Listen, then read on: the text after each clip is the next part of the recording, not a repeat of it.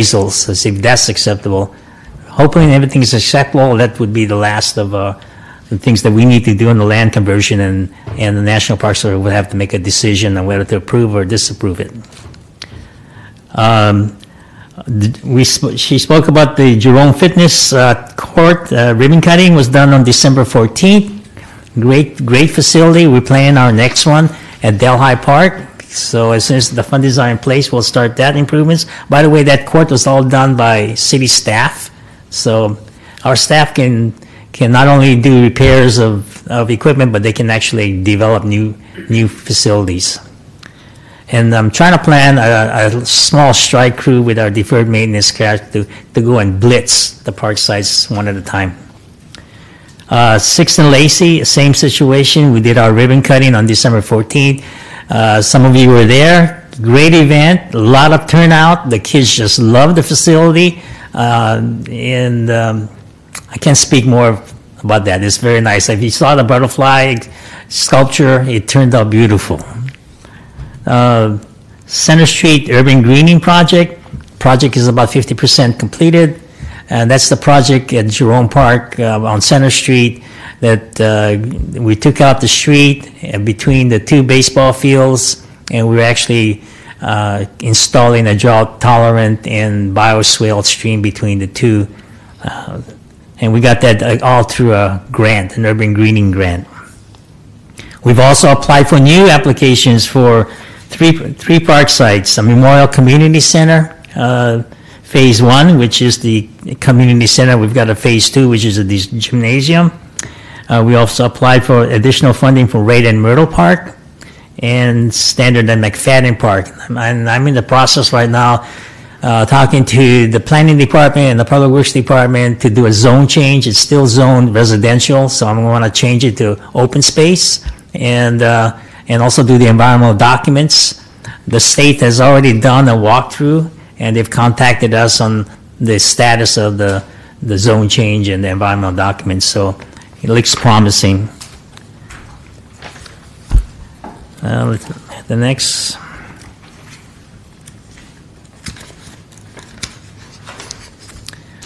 Santiago Park improvements. We also applied for 2 grants for Santiago Park improvements with the State Coastal Conservancy, and we got awarded both grants. One for $1 million for the Santiago Gas House project, and the other one for $250,000 for the Main Street entrances from Main Street into the Santiago Park to the playground equipment area. In fact, the agreement was just signed today, so we'll be forwarding that up to the state, and we'll get the projects rolling.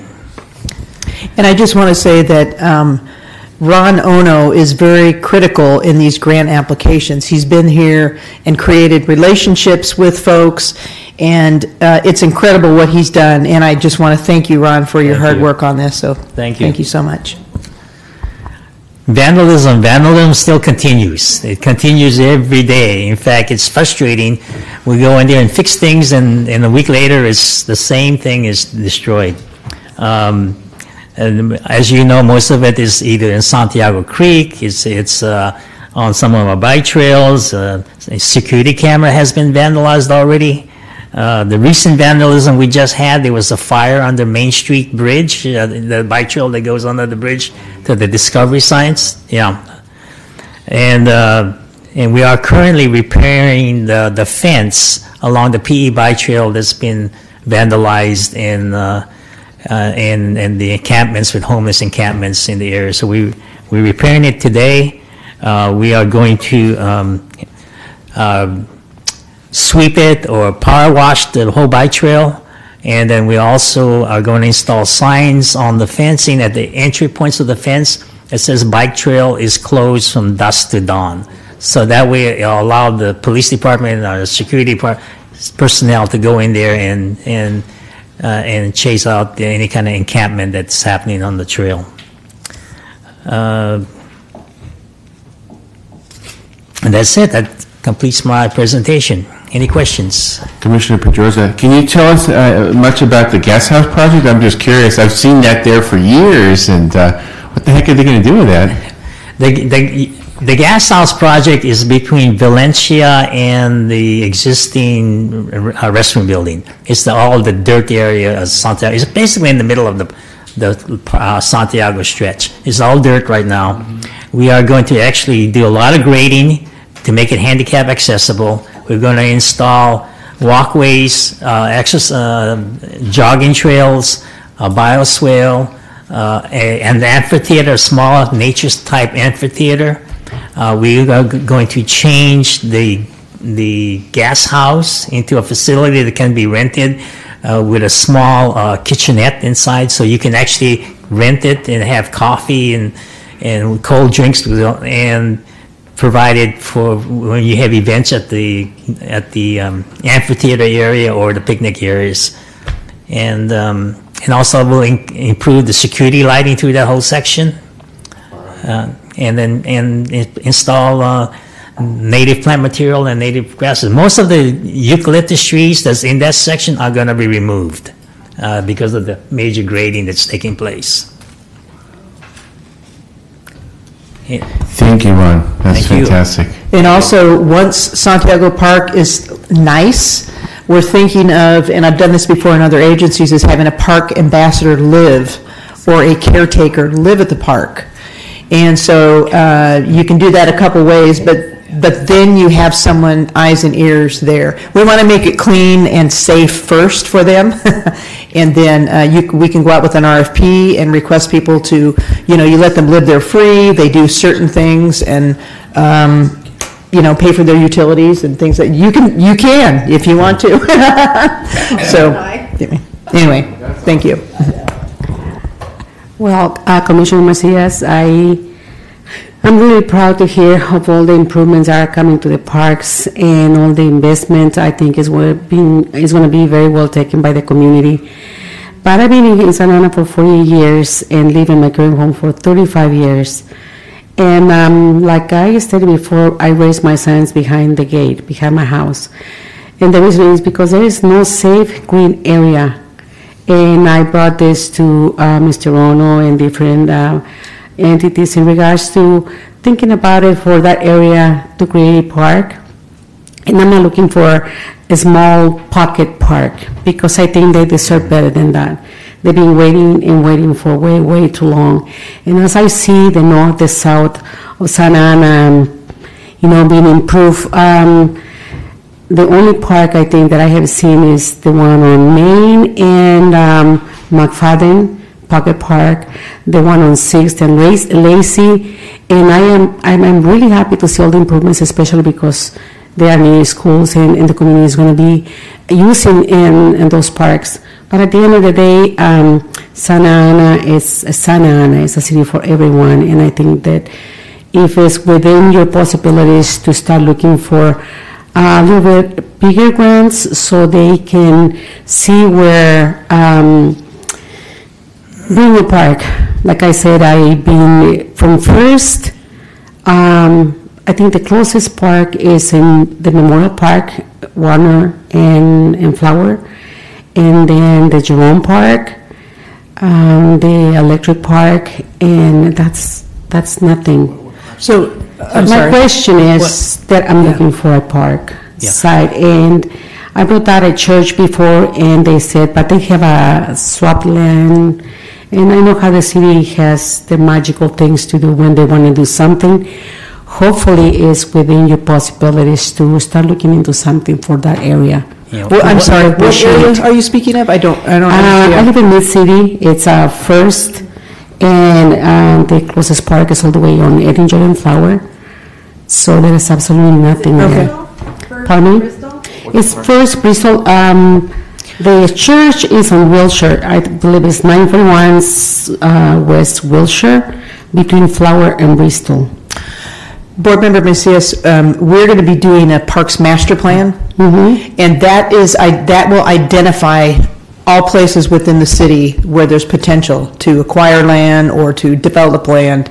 So yes, when we apply for grants, we try to find places that we think will get funded for certain things, but the Parks Master Plan will give us a comprehensive view of our entire system. And then we have that to go to the council and say, look, we need parks in these areas, we need funding to develop these types of parks. So I think we're on the right path, but it sounds like you're looking for something specific in your area. Yes. Okay, yeah, we're working on it. Thank you very much, and looking forward to be part of it. Thank you. Yes. Okay, if there are no other questions, we're going to move over to the Santa Ana Zoo operations report update by Ethan Fisher.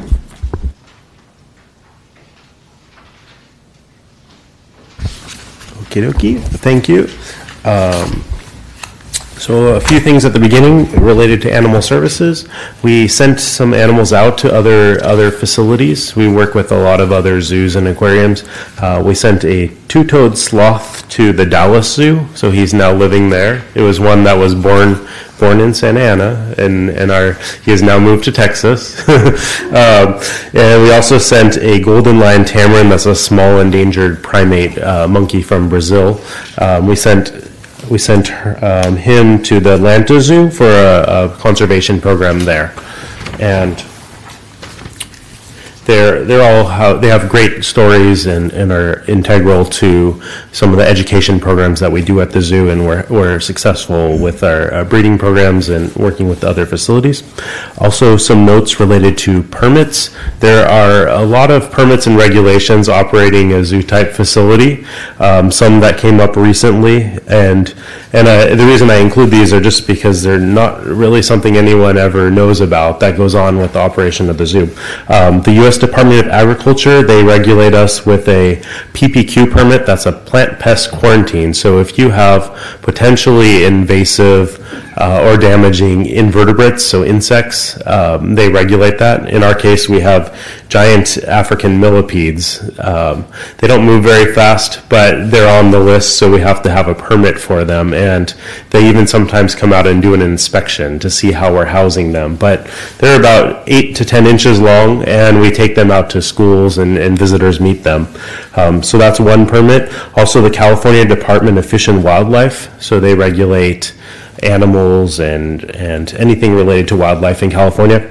They come out and do an inspection every year, and we have to apply for our restricted species permit. So that enables us to have the animals at the zoo that we do that no one else is allowed to have, because you're not allowed to have an ocelot in California or a spider monkey. So that was another permit. Also, related to the Animal Services Department, during Boo at the Zoo, so that's going back a little bit in Halloween, we had our 2 large boa constrictors out, and the public was meeting them, so that was a nice opportunity to see an animal up close that you wouldn't typically see every day. Education, so for the education section, we started our education programs, and those are continuing now. We do the Zoo Explorer program on Tuesdays and Thursdays, and that's where different schools come to the zoo. They get a presentation, and then they go around the zoo and have different interpretive stations that they encounter where they learn about the animals. They also have a clipboard and they're taking observations, and that all is tied back to the California State Science Standards. There's also a bird lab program that some schools come and do, and they learn all about birds. They dissect an owl pellet, so that's going on right now. And Dr. Sue's Bug Hut, so that was another thing that we did that ties back to the Boo at the Zoo event that we did in October. We completely transformed this one building that we have at the zoo into an area where you can learn all about invertebrates and bugs. You can meet a tarantula and meet some scorpions, so that's always a big hit with the public and with the kids. As far as operations go, I have the attendance numbers, and then I put the past 2 years before that. So it's fairly consistent. Last year was a little bit lower as a whole, 2018 was as a whole. It was a very rainy year. But we're averaging about 13,000 visitors in October.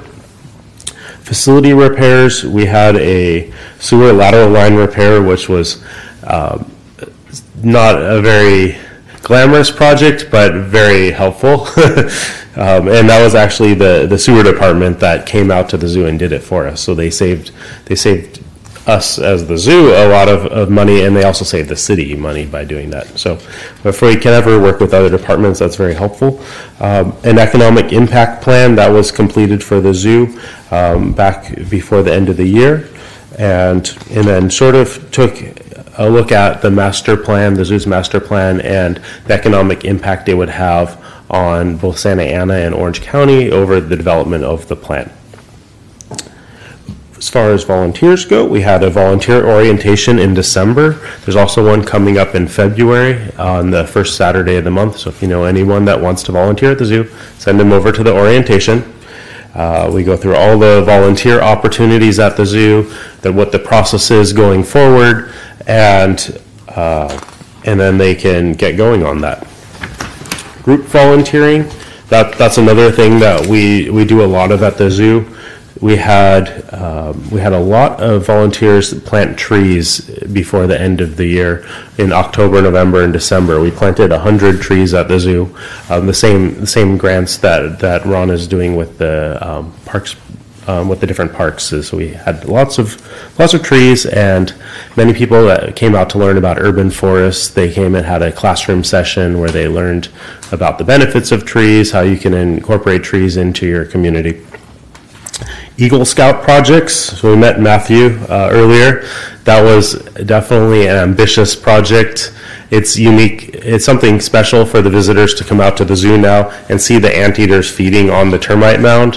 Whenever we can encourage natural behaviors in the animals, it tells a better story for the guests that are coming and meeting the animals, and then it also improves the welfare for the animals living at the zoo. There were some other Eagle Scout projects that were completed, and there's some others that are ongoing right now. Some fencing projects, enrichment projects. There's scouts that are weaving fire hose into devices for the animals to have in their habitats, like a hammock. So lots of different things.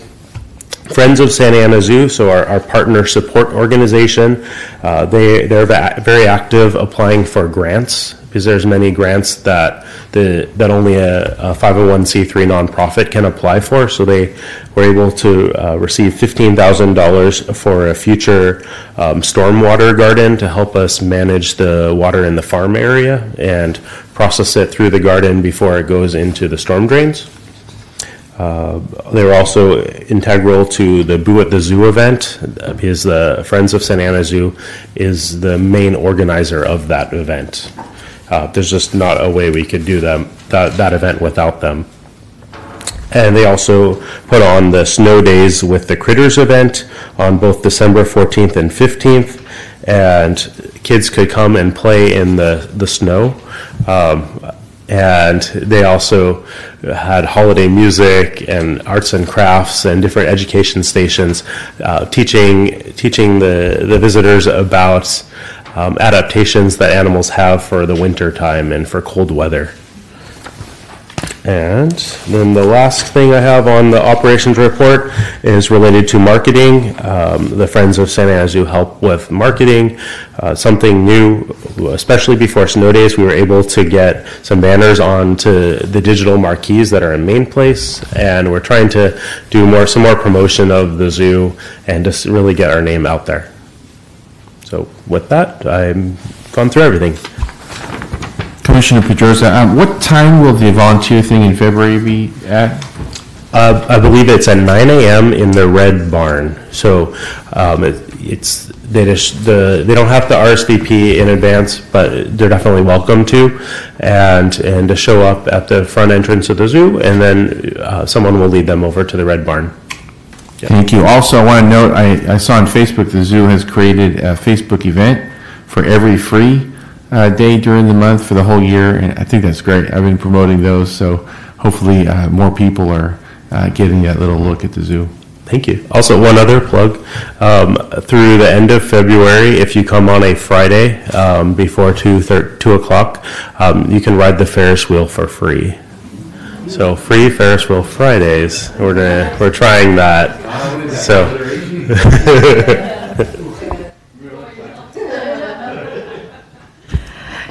Thank you, Ethan. Do we have an update from our community services manager, Jeannie Hurtado? Yes, we do. Yes, I do. Well, Happy New Year, everybody. Nice seeing everybody. We ended up on a high note last year. We're in a new year. And I'm here to report out the report for November 20th. And in between there, I'm going to also update you on some items that, we already completed. So update on the update that I had before. On the first page, you'll see an update on the centers, Garfield Center, Logan, and Southwest. Well, Garfield and Logan are typical updates, we're hiring folks, part-timers, we're restructuring, etc. But item number 3, which is the Southwest Senior Center, unfortunately, it was destroyed due to a flood. So right now it's closed. It's been closed since then. The good news is that through insurance funds, et cetera, and working closely with our HR department and Lisa's support, we are going to really blitz Southwest Senior Center, new paint, new colors, new flooring, and just have it ready for the seniors when we open up back in spring. So it's a good thing. And don't worry, the seniors that do need a lunch on a daily basis, we have the Santa Ana Senior Center. Staff was great. Everybody worked very closely together with Senior Serve, with everybody. I have staff from Southwest at Santa Ana Senior Center helping out with the overflow of seniors. And so everything is looking up. Seniors are being given activities at Santa Ana Senior Center. And of course, we do get the calls when Southwest is being open. But you know what? Can't wait for that opening. I know Lisa can't wait. It's going to be awesome. Yeah, absolutely. I'd just like to chime in. This was an opportunity we took because of funding from the insurance. And so why not? And with a few extra dollars, new kitchen, new everything. So when they walk into that facility, it's really going to be great. Now, the Santa Ana Senior Center folks are going to be upset. Yeah. So we are going to paint that facility and put new flooring in and put new furniture. Yes. So we want to make sure everybody gets the same. Yes. And on the second page, number 4, just updates about how many commodities we serve to 282 families, and also the older adult fair that took place at Birch Park on October 1st. That was the 4th annual. I know over the years some of you have attended. Thank you so much. It's a great resource. It's specifically for the seniors. The senior providers are there giving information to them that's much needed.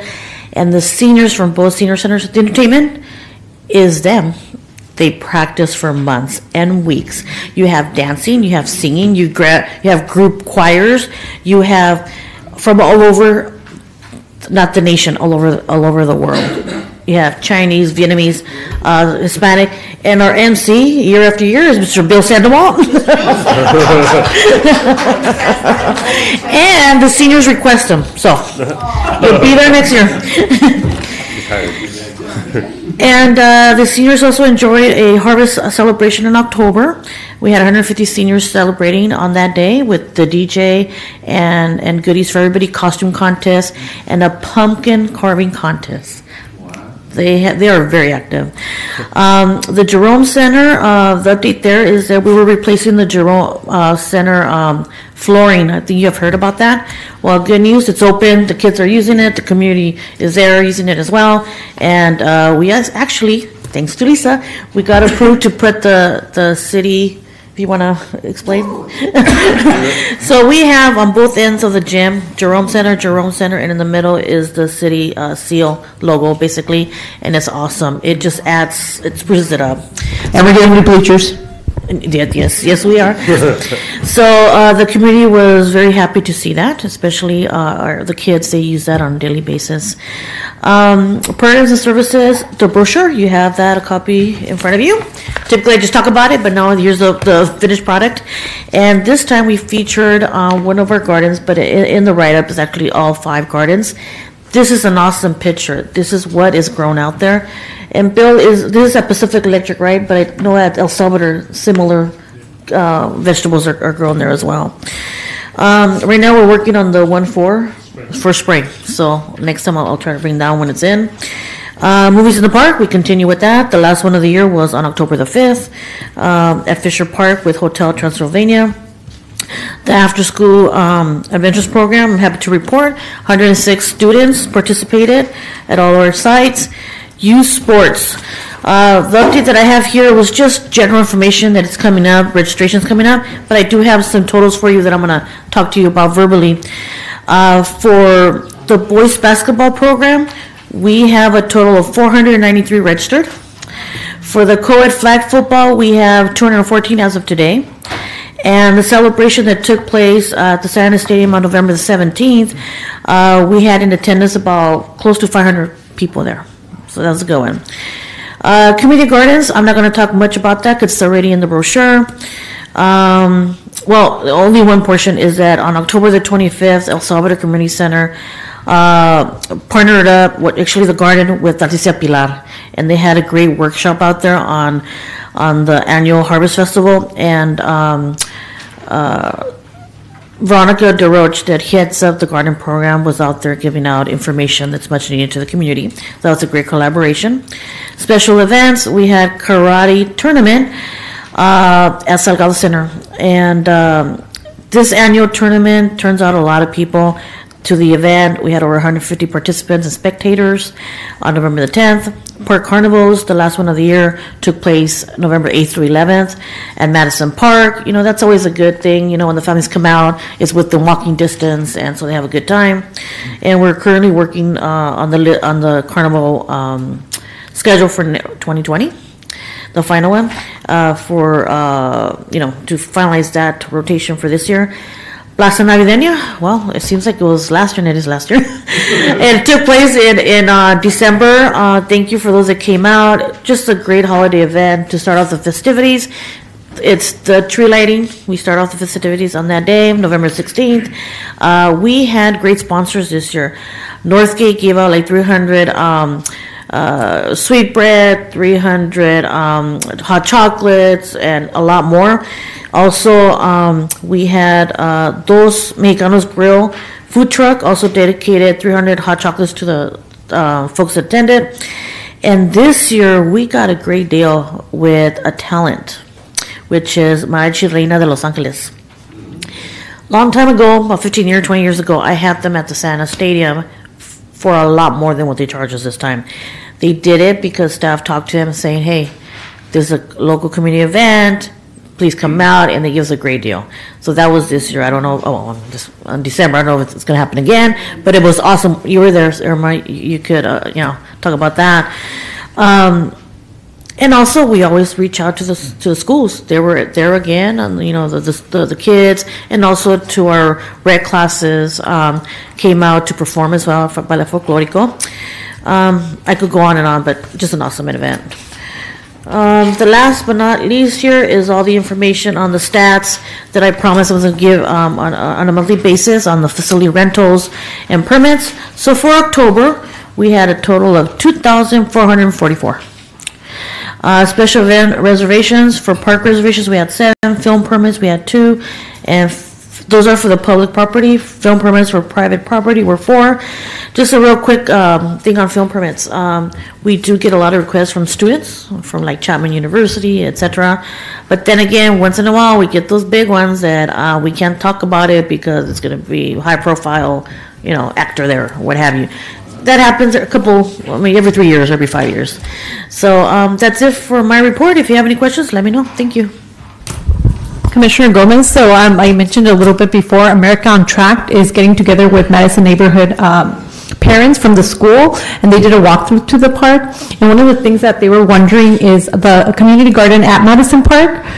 They don't know if is that one still active? It's active? Because I did see it posted with certain times and dates, but none of the parents there knew.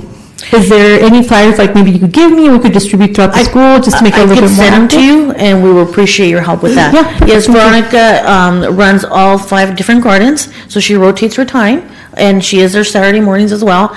And she has 2 interns that help her. One in particular, I always remember her name vividly because when I went out there to Madison to meet her, her family are farmers, and that's the way she grew up, okay?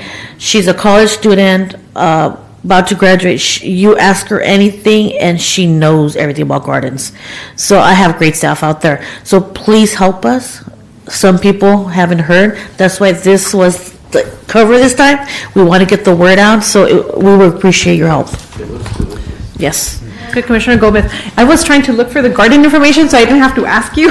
It's right in the front. It's only the front, and I was looking for. Because it was featured, so it's right here. There we go. But I And can was send you more looking at the information. inside. So Bill, if you Perfect, could thank remind you. me, I'll send you more some information. Thank you. Welcome. And also, going back to Madison, we did do a few things out there at the school, at the park. I don't know if you remember the batting cage? It's gone. The basketball court that's fenced in, there was trees growing over, so that's all cleared up and cleaned up so people can use it. And then the playground, the surfacing in the playground, we brought that back up to what it should be so that it didn't have big dips and a safety issue.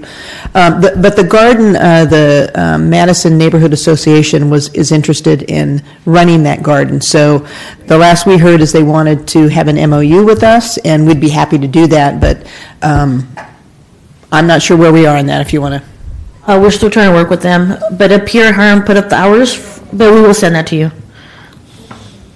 Then Commissioner Gomez, we did also have a question on that fenced basketball court. Is it locked, so the public can't use it? Was that intended for only the school to use? I don't know why. No, we had a Everything is teacher with just so us. fenced in. And she didn't know, Don't the like school doesn't use fences. it. Ron Ono, Parks and Rec. That fence that was under our joint use agreement, the joint use agreement with the school district was we would utilize their site for education and teaching and training about gardening. And then they would use our site using the basketball court. But because the students couldn't come in an open basketball facility, we had to secure one of the courts for the schools to use. That's the reason why that court is separated and secured when the kids during school hours are using it. Okay, so Commissioner Gomez, so during school hours, it's closed, but if school wanted to use it for their kids, they could, is what you're saying? Yes. And then after school hours, it's not available to the public? It is, we can, if the existing basketball course is heavily used, there's a gate you can open up and utilize that court after school hours. There So is. it could- It's very complicated, Yeah. Interesting, okay, thank you. but we can take a look at that. I think I fell asleep at the switch here. Those are just receive and file reports. Looks like we don't have any public speakers, no requests filed. Obviously, there's no one here. We're going to go to board member comments, and I will start on my left with Commissioner Gomez. I think I've used all my comments at this time. I appreciate all the work. I really enjoy hearing all the programs, and I love going to all the sites, and it's just been a pleasure really working with everybody and just hearing all the great stuff. And I'm very excited with all the extra money because I know the department needs it, and it's going to be put to good use. Well, and I also just want to say that I know you said on the Madison Neighborhood Association. Oh, no, I don't. Oh, you don't? Oh, I'm sorry. You live in the neighborhood, because I have to say how impressed I am with that association. Just the neighborhood. Everybody comes out everyone comes out to the park for everything. It is so well attended. I love it. I love how involved they are. Yeah. So it's a neat neighborhood. Yeah, I was a vice president a year ago maybe. Oh, okay. But I stepped back. I'm a Madison mom, so my children go to Madison, so I'm very close to all the parents that are actively involved. That's a great And school. still I volunteer Yeah. with the association when I can. Well, good for you. That's a good neighborhood, and we do appreciate your input. And that school does have a great principal, too. Yeah. So we'll go to Commissioner Aleman. Just wanted to say thank you to the Parks and Rec staff. I've been hearing a lot from the parents who are grateful that we have another year where sports and youth programs are affordable. I think Santa Ana, if I'm not mistaken, is the most affordable in the area, and so the parents are very grateful for that, because there's a lot of opportunities to do affordable sports for kids in this day and age, and their hope is that we can continue that into the future, because they really like the support the city is given and that, so they're really grateful for all the work you're all doing. Commissioner Pedrosa. Commissioner Pedrosa, I just want to thank Lisa and her staff. You guys are doing a great job. It's really making a difference. And Lisa and I were speaking before the meeting. There's a number of jobs available right now in Parks and Rec, so I just want to encourage the commissioners to promote that, and let's get some new bodies in there to help Ron and everyone else. Thank you. That's a good suggestion. We are the ambassadors for the city and for the Parks and Rec. That's a good idea. We have a lot of good people in the city, especially a lot of young kids that could use those jobs. Go ahead, Commissioner Macias. Commissioner Macias, I just want to thank everyone, especially Lisa and Mr. Bono, actually everyone, because nothing is done by itself. So just attending council meetings and see her every meeting, even though very, very late meetings. And it is, as a resident, a joy to see everyone working together, and the residents are seeing the improvement, like or not, is not going unnoticed. So I really appreciate the effort of everyone, because it's everyone's working together, and I really appreciate that. Thank you. And especially when you attend council meetings, now they're looking at you, the council members. So I really appreciate that. Thanks. Commissioner Guerrero, I'd like to thank everybody, Parks and Recs, for a fantastic job that we did last year, you did last year, and we look forward to a fantastic job this year. Thank you. And council member, you're a council member You're a tonight. council member now. Commissioner Guerrero, just want to let you know that Santa Anita, I know you're very fond of that area. We're going to be putting in our synthetic turf. We're scheduling that for this year, Ron, and so we will come back with some reports on that. We need more parking. Yeah. I had a question, now that you bring the turf up.